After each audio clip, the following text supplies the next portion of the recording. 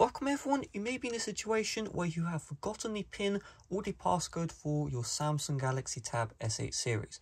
You can see mine says try again. Whatever PIN or passcode I attempt, it will not allow me to unlock the tablet. So what I'm going to show you is how to regain access to your Samsung Galaxy Tab S8 series without the passcode.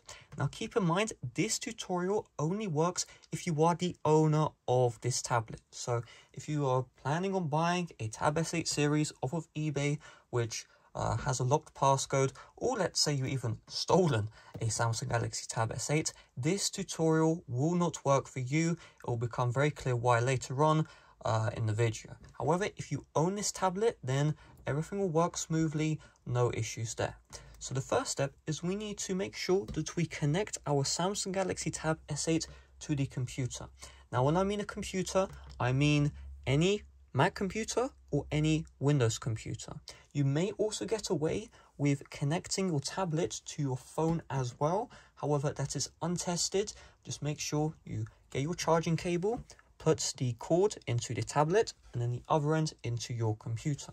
The reason why is because with One UI 3 and later, we will need to do this in order to enter recovery mode. So in order to enter recovery mode, once you have verified you have connected your device to the computer, what we're going to do is we're going to do a key combination. So you can see at the top of the tablet, we have the power button. So when you click on the power button, you can see it shows the lock screen.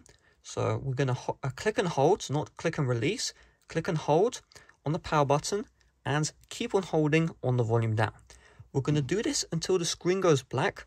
And once the screen goes black, we're going to release our finger from the volume down while keep on holding power.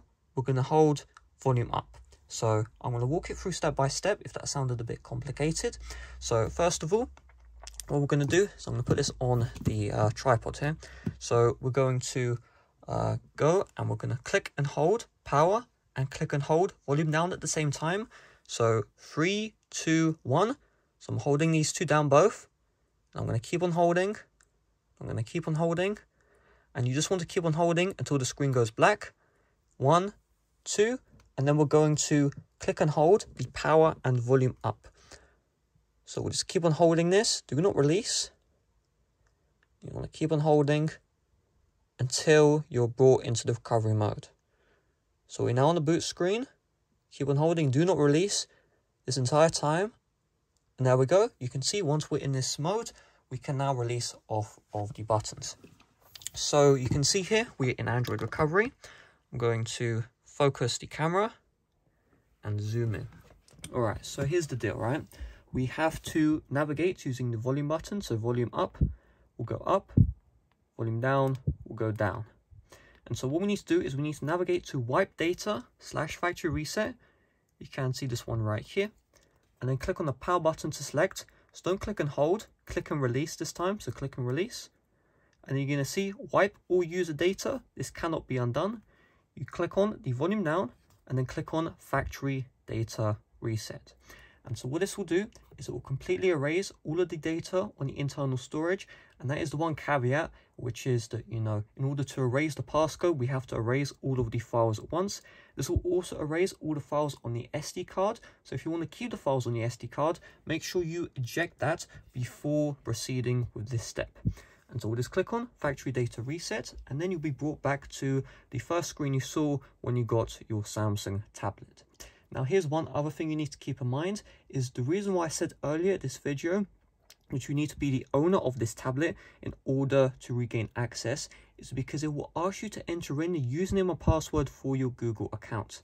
Of course, the only way you would know those details is if you were the previous owner. Do keep in mind, guys, that if you didn't use a Google account, then you don't need to worry about this. If you did use a Google account, you will need those login details available. So just click on the factory data reset. It will factory reset your tablet.